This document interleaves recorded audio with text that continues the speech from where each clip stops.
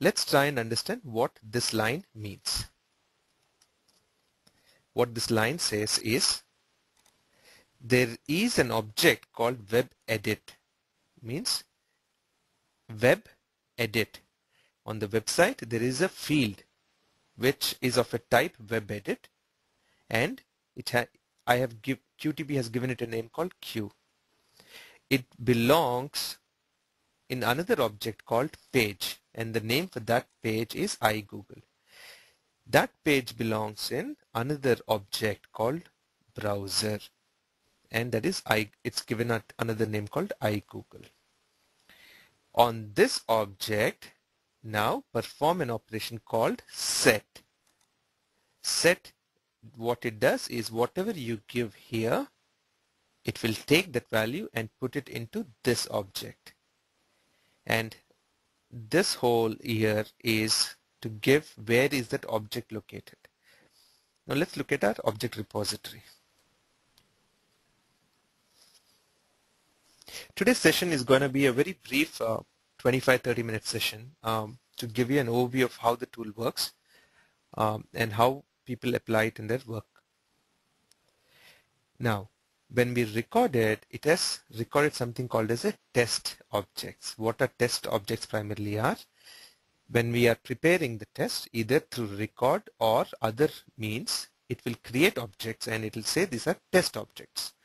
When you run it, it will apply the operations or methods. For example, in this script, set is a method. Similarly, click is another method.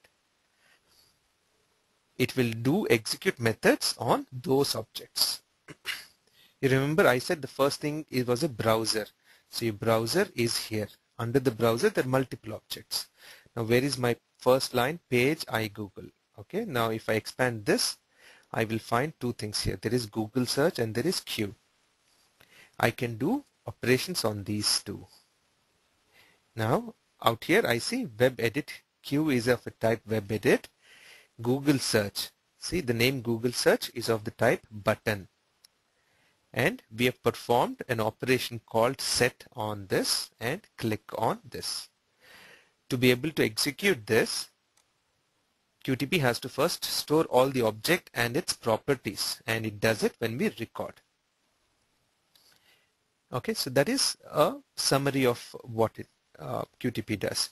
Now there is various expansions that you could do to this. You could, instead of setting Obama as a static text, I can say it is a variable, and I'll name that variable, let's say search underscore term. Now I can go to the code and say I define a variable search underscore term, and into search underscore term I can assign some text.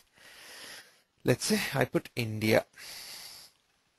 Now what it would do is it would repeat the same operation, and instead of whatever we had static text here or a constant, it will take whatever value is in this variable assigned here.